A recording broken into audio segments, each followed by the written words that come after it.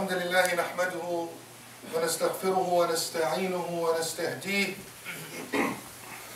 ونؤمن به ونتوكل عليه ونعوذ بالله من شرور أنفسنا ومن سيئات أعمالنا من يهده الله فهو المهتد ومن يضلل فلن تجد له وليا مرشدا ونشهد أن لا إله إلا الله وحده لا شريك له ونشهد أن محمدا عبده ورسوله وصفيه من خلقه وخليله اللهم صل وسلم وبارك على سيدنا وحبيبنا محمد وعلى آله وصحبه ومن تبعهم بإحسان إلى يوم الدين عباد الله أوصيكم ونفسي المقصرة أولا بتقوى الله فاتقوا الله حق تقاته ولا تموتن إلا وأنتم مسلمون. All praises are due to Allah subhanahu wa ta'ala, the most gracious, the most merciful. The best of his peace and blessings shall be bestowed upon his beloved Prophet Muhammad sallallahu alayhi wa sallam and upon those that follow his footsteps in the best of manners. Dear brothers and sisters in Islam, I come to you today with a message of hope. A message of bright future. It is with Allah subhanahu wa ta'ala's help, with Allah subhanahu wa ta'ala, trust in Him, our trust in Allah subhanahu wa ta'ala and our confidence to change the condition from what appeared to be a disaster coming our way. For the past 10 years, our community has been unfortunately singled out, has been put under the light in an unfair way. But we all know that such behavior was not a true Canadian behavior. We all belong to this great country and we love it. And we all know what it stands for. Inclusivity, justice, fairness, rejection of racism and divisive policy. And alhamdulillah Rabbil Alameen, we saw that happening before our eyes. Although, before Monday, and for many days and years, it did not look so bright. People were driven into fear. People were driven into despair, to a point where people felt we're helpless, hopeless, powerless. We can't be part of change.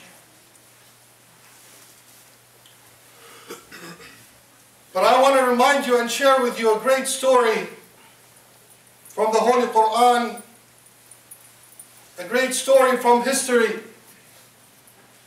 to remind you,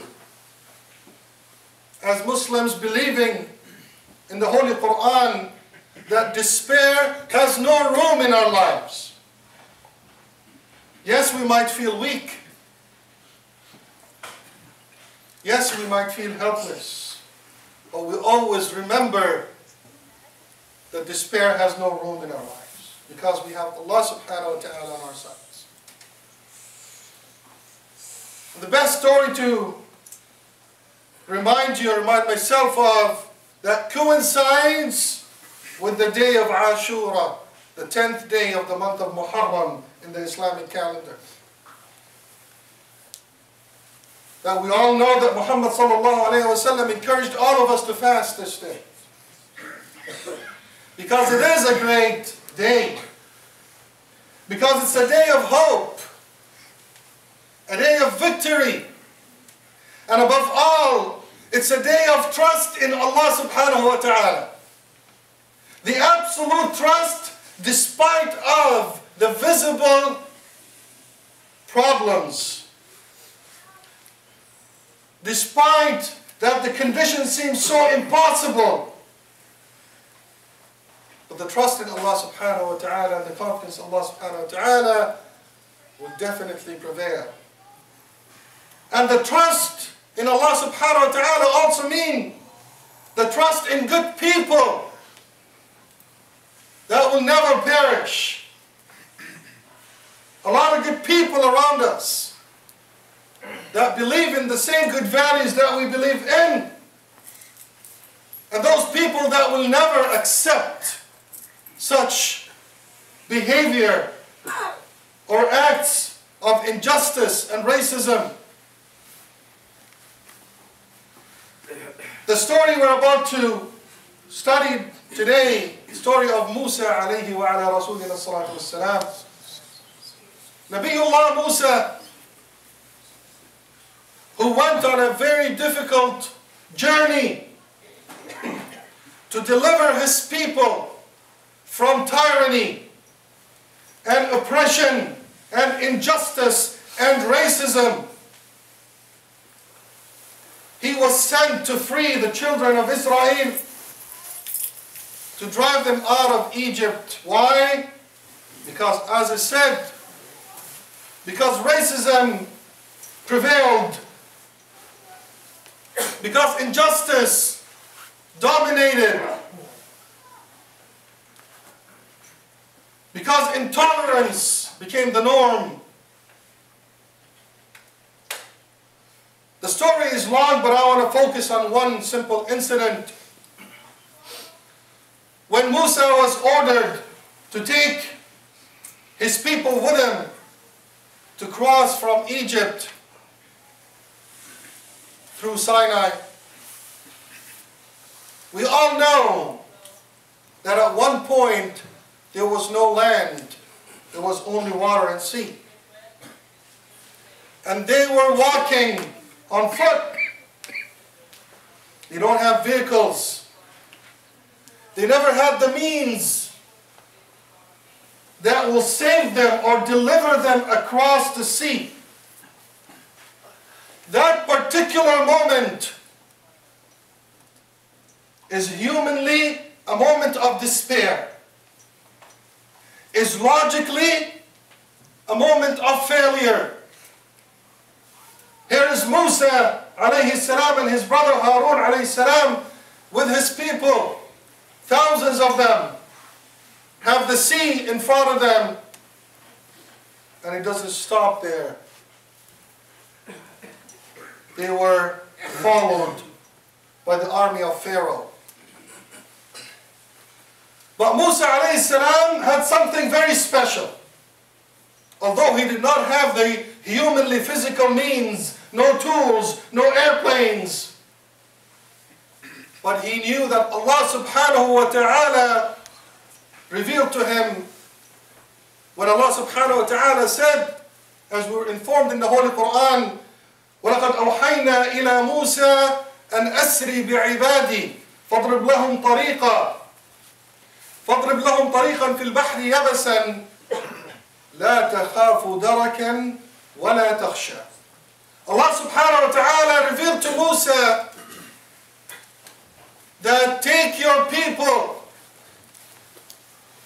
take them with you, you will be delivered to safety on a hard land. And Allah subhanahu wa ta'ala told them, do not fear to be followed by your enemies. Do not fear your enemy, they're not going to get you. And here comes the test of Musa's confidence. Allah subhanahu wa ta'ala promised him, go ahead with this journey. It does seem difficult. It does seem humanly impossible. But I am beside you. In a different surah, describing the same incident, when they reached the water, Allah subhanahu wa ta'ala informed us, فَلَمَّا تَرَاءَ الْجَمْعَانِ قَالَ أَصْحَابُ مُوسَى. When Musa alayhi salam reached the point of shore where the sea is, and they saw the army of Pharaoh following them, his people said what? إِنَّا لَمُدْرَكُونَ. We're gone. That's it. The sea is in front of us and the enemy is behind us. They're gonna come and get us. It's a black picture, no way out of it. But what did Musa alayhi salam replied? قَالَ كَلَّا إِنَّ مَعِيَ رَبِّي سَيَهْدِينَ. No, nay, they will not come to us. They will not get us. They will not reach us.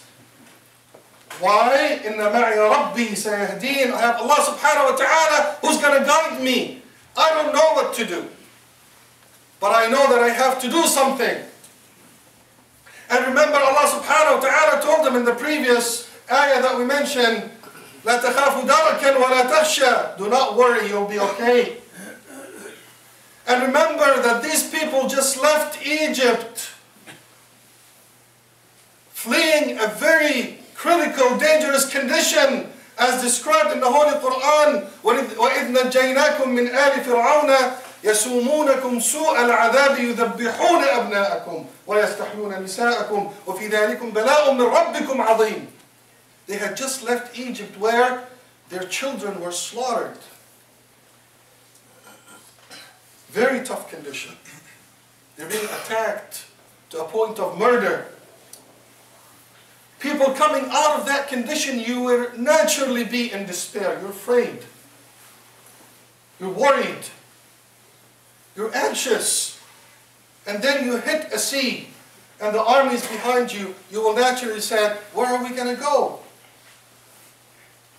But that's where faith is being tested, and that's where faith will prevail. كلا إن معي ربي سيهدين. And I want to remind you all that we have been tested. Now, alhamdulillah Rabbil Alameen, things were not as bad. Alhamdulillah Rabbil Alameen, and we trust things will never go as bad as what happened to the children of Israel in Egypt. However, there was fear. People were threatened. People were uncomfortable. People felt intolerance. And in our day and time, feeling this in such a great country like Canada, it hurts. It makes a lot of people worried. But I want to tell you something. For the past year, for those of you that know me and heard me speak before, I was encouraging everyone to move and just do your part. Participate. Engage. That's the most that we can do, but that's what's going to make it work. Because this is within your capability. And Allah subhanahu wa ta'ala told us, you do what you have to do, and you leave the rest for me. And alhamdulillah Rabbil Alameen, our praises are due to Allah subhanahu wa ta'ala. You've moved. The community moved. We engaged, we participated, and indeed, alhamdulillah Rabbil Alameen, we believe that we're saved. We believe that the non-Canadian behavior is gone. We believe that intolerance and racism has no place in this country. We believe that there are a lot of good people that we respect and we want to work with. They all stood up against what I would call barbaric behavior. This is barbaric behavior. Intolerance is barbaric. Injustice is barbaric. Racism is barbaric. And alhamdulillah Rabbil Alameen, Allah subhanahu wa ta'ala helped us all in this great country to stand against this and get rid of such behavior. أقول قولي هذا واستغفر الله ولكم فاستغفروه فيفوز المستغفرون.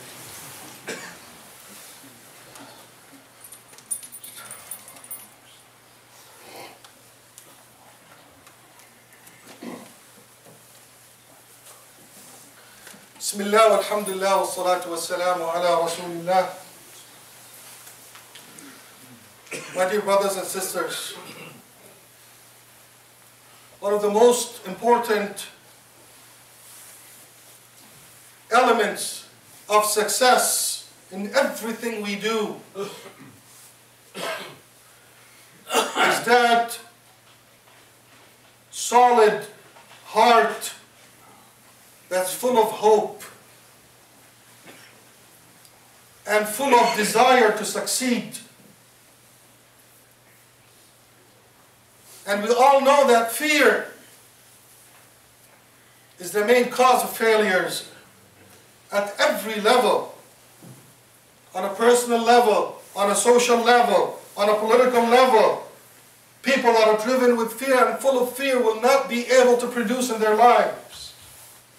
So we always need to understand and learn how to keep our hearts strong, how to keep our hearts full of confidence. And for those of you people of faith, we know that our hearts are filled of love of Allah subhanahu wa ta'ala, our Creator, trusting Him the Almighty to always give us the solid, strong hearts that will reject fear and perform and produce under the worst of conditions. A famous story narrated about Ali ibn Abi Talib radhiyallahu alayhi, he was asked, Man ashaddu jundillah? Ali once was asked, which one is the most powerful creation of Allah subhanahu wa ta'ala?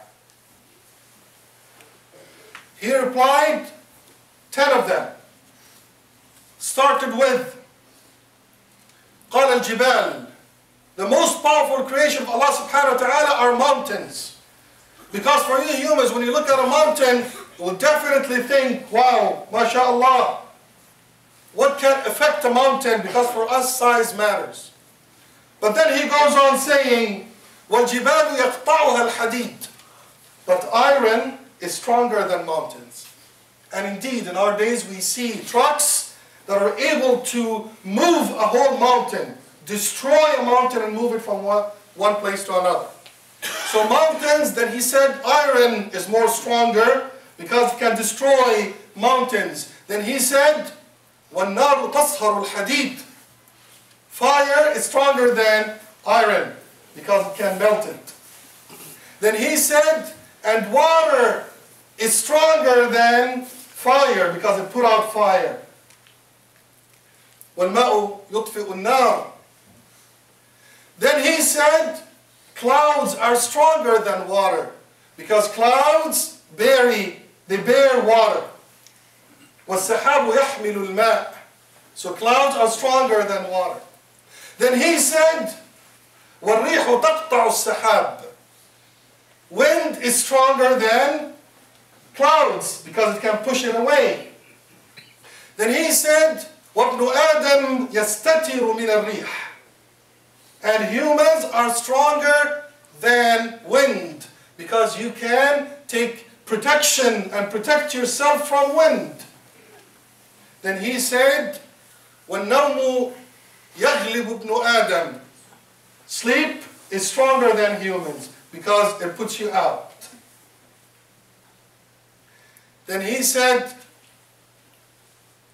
what's the strongest creation of Allah subhanahu wa ta'ala? Al-ham. وَالْهَمُّ يَغْلِبُ النَّوْمِ. Anxiety, fear, despair would prevent you from sleeping. So the most powerful creation of Allah subhanahu wa ta'ala is al-ham, is anxiety, is worry, is fear. It could really destroy a human being. And you will feel surprised to see some people are working diligently to drive people into despair and fear. It is destructive to the individual and destructive to the society. And it's something that we all should fight. But for the people of faith, I say, Alhamdulillah Rabbil Alameen, your shield against al-ham, your shield against anxiety, despair, and fear is your belief in Allah subhanahu wa ta'ala. His strength, His ultimate power, His love, His presence, that He will not allow it to continue. And add to it your confidence and faith that there are a lot of good people, Alhamdulillah Rabbil Alameen, a lot of good people that will stand up against fear, will stand up against intolerance, and we are proud to have such fellow citizens working with us, and we're here working with them, with every human being that will promote the good values of respect and dignity and love for all.